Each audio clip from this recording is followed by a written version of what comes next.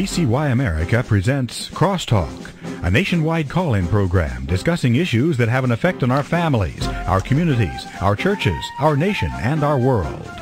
Crosstalk, an opportunity for you to voice your concerns for biblical principles.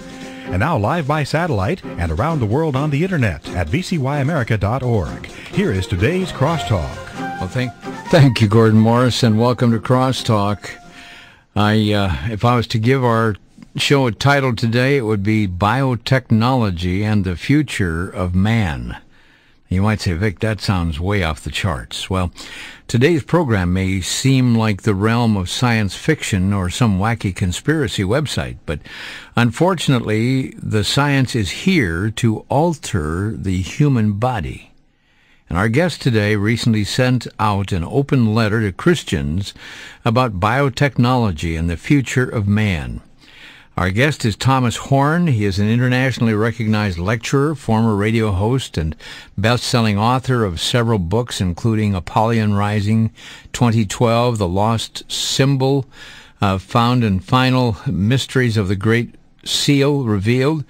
He's a well-known columnist whose articles have been referred to by many writers of the LA Times, Syndicate, MSNBC, Christianity Today, New Man Magazine, WorldNetDaily, NewsMax, and White House Correspondents and dozens of other magazines. He's with us today. We're going to talk about this issue, which is more than a pipe dream. And I want to say a special welcome to Thomas Horn. Tom, nice to have you with us. Well, thank you for having me on your program, Vic. Tom, recently you released an open letter to Christian leaders on biotechnology and the future of man. Tell us what this is all about.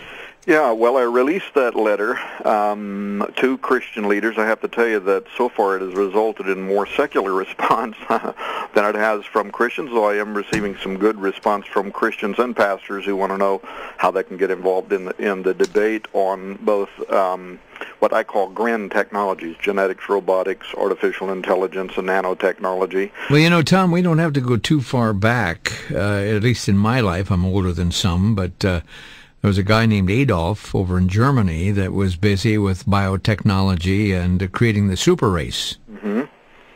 Yeah, that's absolutely right. Adolf Hitler, he has dreamed to create Nietzsche's Overman, the Ubermensch, a superior man. And actually what's happening now here in the United States and around the world through the transhumanist philosophy, we now say we don't, we can build the Ubermensch. We no longer need to wait on the daunting task of evolution. We can take control of our future, of our biology. We can enhance ourselves cognitively. We can rewrite our DNA. We can produce Homo Superior 2.0. You know, Tom, this scares me. It reminds me, in a different vein, however, of the Tower of Babel, where people rose up and they're going to build themselves a tower to heaven. They're going to take over. And going from the creation side of it, this is scary. Well, and others have drawn parallels to, and this gets into kind of a sticky theology, but the whole idea behind the Watchers and the Nephilim, this aberration, this corruption of human DNA in ancient times, and are we now essentially repeating a kind of forbidden science that ultimately, in those days, led to the flood, according to many people's theology? Well, you know, it was, I think it was way back 1984 or earlier where people were talking about the possibility of creating subhumans to do the grunt work. I mean, to me, that's abominable speech. It's blasphemous, practically. If mankind is a creation of God and in His image, and then you talk about subhumans, I mean, this kind of rhetoric's been floating around a while. Yeah, well, Dr. Joseph Flesher, he's a Harvard University professor, was one of the guys you might have actually even been quoting, and that was what he said, that chimeras, human-animal crossbreeds, parahumans, could be legitimately fashioned to do dangerous, demeaning jobs as an outgrowth of this science. So there's all kinds of applications in terms of it being almost like a new form of eugenics, where we can create a superior man, but we could also perhaps create subclasses of individuals. I've been on Dr. James Hughes on his Change Surfer radio show, which is a syndicated radio show, and he is one of the world's leading transhumanist advocates. He's a professor of bioethics. at a university. I probably shouldn't mention here in the Sure. United States, but I've been on his show, and he actually wants to upgrade monkeys and great apes to the point where they would have basic cognitive skills. Let's say maybe something along the lines of an average 5 or 6 year old child. And he wants to do that as a way of being able to show that personhood, which is a transhumanist theme, is what we should should provide for constitutional protection. So that if a person like Terry Schiavo, for instance, loses cognitive ability, she would no longer be classified as a person, no longer protected under the Constitution or the Bill of Rights, and therefore we could harvest her organs or do whatever we wanted to do. So this whole line of thinking ultimately could lead to non-human humans or persons, and and just the opposite of that, persons who are non-persons or non-human. Yeah. Tom, what is, into the simplest of our minds here today, what is transhumanism? Well, transhumanism is a cultural movement that started probably 25 years ago, sometime around the time that the genetics movement actually started making hay, if you will.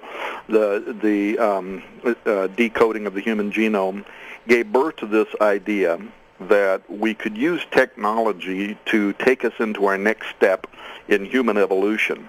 And so essentially that's just the title that got stuck to that line of thinking, transhumanism. Transhumans see themselves as going from being human. Transhuman is a transitional state where we begin to alter ourselves, including cybernetic enhancement, that sort of thing, but ultimately also germline engineering, where we start rewriting essentially our genetic code. And then ultimately the goal is to arrive at posthumanism, which will be a creature that is so far in advanced, evolutionarily speaking, of what humans are today as to no longer even be considered to be a human. You know, as I see this, and as a Christian, I see this as blasphemous. I mean, blasphemy against God's creation. I mean, this issue of mankind, of course, playing around with the genetics. We saw what happened with Hitler's, what the outcome, of course, was that. But then we talk about cloning. And first of all, they were talking about just cloning animals and high restrictions. And then, of course, the restrictions go down. Then you talk about the stem cell research, and of course adult stem research, but they want to know, they would rather work from stem cells that come from killed babies. Right. And so you see the downward trend of this crazy, and in my terms, wicked mentality. Well, it certainly is an assault on God's creative genius. It is an assault on the divine order. But we have to ask ourselves, what does God know that we don't know, in which he placed barriers between the species and ordered that each kind reproduce after its own kind? But look at what we're doing. You talk about stem cell harvesting. Most of that is through the production of chimeras. It's actually the creation of a human-animal chimera, because you can circumvent the law. See, it's against the law to experiment on humans unless you get FDA approval, but there is no law that says if I create something that is part human and part monkey, I can do all kinds of testing on that, and we're doing it in laboratories around the world. We're doing it all throughout the United States, Australia, the United Kingdom, the embryology discussions out of the United Kingdom 2 years ago, in which the Vatican stepped in and said, well, if a woman participates in the providing of ovum or eggs for the production of a part human, part animal, and then later on grows a conscience and wants to be able to raise that chimera as her own offspring, she ought to have the right to do so.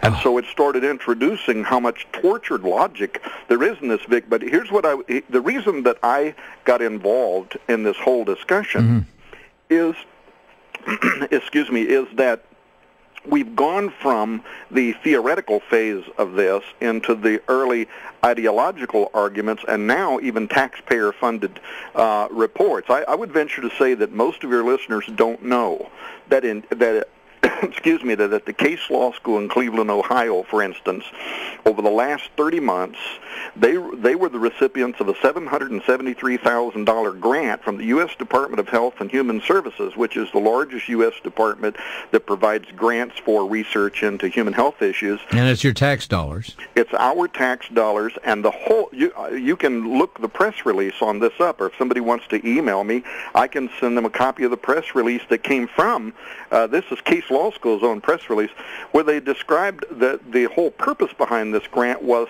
to provide funding for Professor Max Mellman to lead a team of professors and lawyers, bioethicists, and whatever over a 2-year period for the express purpose, Vic, of establishing the guidelines that will be used for setting public policy around human enhancement as the next step in evolution.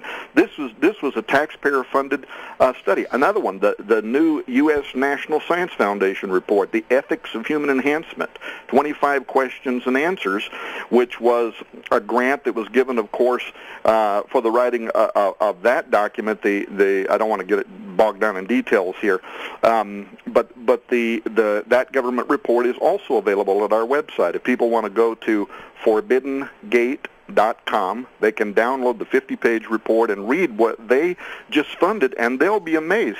Here's the opening line in this taxpayer-funded report. It's a new report. Quote, "It is not just the world around us that we desire to change. Since the beginning of history, we also have wanted to become more than human, to become Homo superior.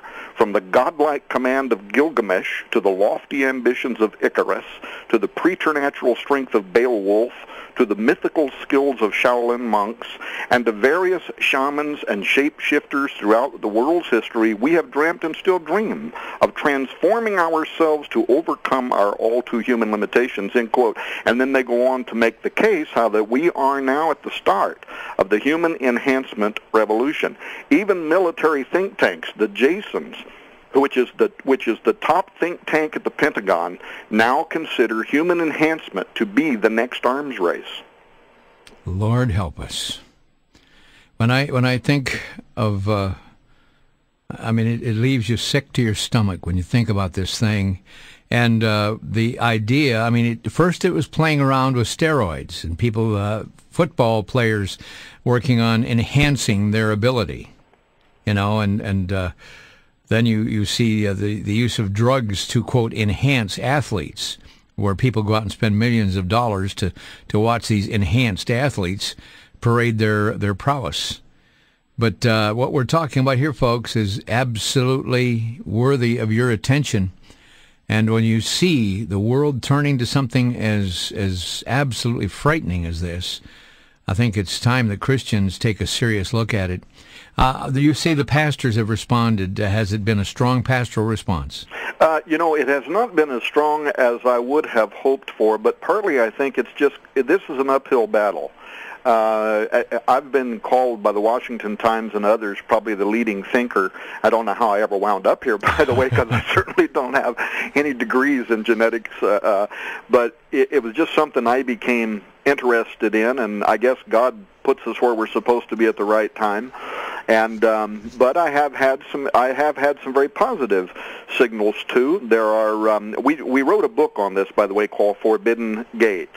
Mm-hmm. And it's going to be out November 1, and the reason we wrote the book was to put all of the government documents. We've got copies of DARPA's 2011 presidential budget in the budget, providing millions of dollars for actually editing human DNA. They want to build a creature called Biodesign. Brother. We're going to be right back in just a few moments. The break is up here. We shall return in just a moment.